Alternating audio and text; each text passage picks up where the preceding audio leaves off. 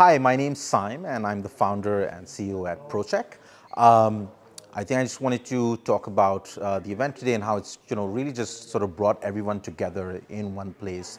A lot of investors, great founders in the same space, and interacting with each other. It's just been really great. And I think going forward for the tech ecosystem in Pakistan, the next year or two is going to be very interesting because I think challenges bring opportunities and great deals as well. And I think it's been one of those years in Pakistan as well. So I think there's a lot of transformation that's happening kind of underneath the surface, and I think we've seen that happen, and we've been able to discuss those things over the course of the last day.